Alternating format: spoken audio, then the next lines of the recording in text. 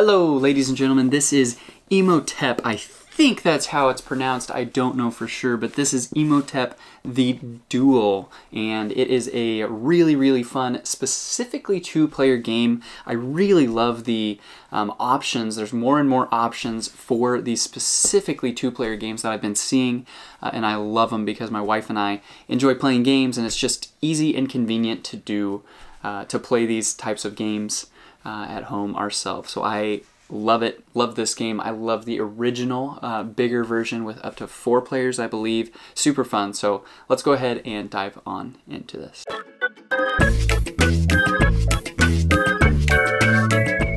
So let's show you some of the contents here that'll help give you a little bit more of a feel of the game here. So you've got a rule guide here, really pretty straightforward. There's only 3 things that you can do on your turn. You've got this main little city basically, or port, that has different ports on it. And so you have these different boats, 6 different boats all lined up next to it. And so this is going to probably seem pretty familiar to the other game if you've played the other one.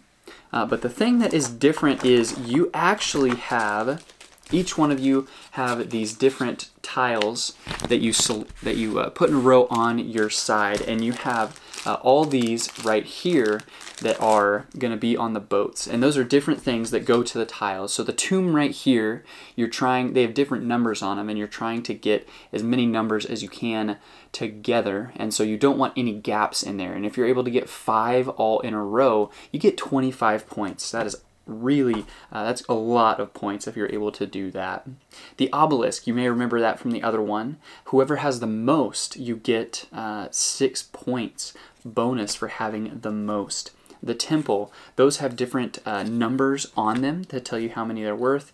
And then pyramids, you're building 2 pyramids right here, and the more you have, the more points you get. So you have your little meeples here that you're putting onto the board, and then once you put them onto the board, you can, during your turn, you can decide to either put a meeple on the board, you can sail a ship, or you can play an action token, which you may have collected from a previous boat. So you're putting these little guys on, and the strategy, you look at the rows and columns, and the strategy really comes in, do I want to keep this person from getting, you know, this column, and so I'm going to take this row instead, or different things. There's a lot of decision making that comes in. Really intriguing, really fun game. So hopefully that gives you just a quick touch and taste of what this game is, what it does, and why it may or may not be right for you. Thanks.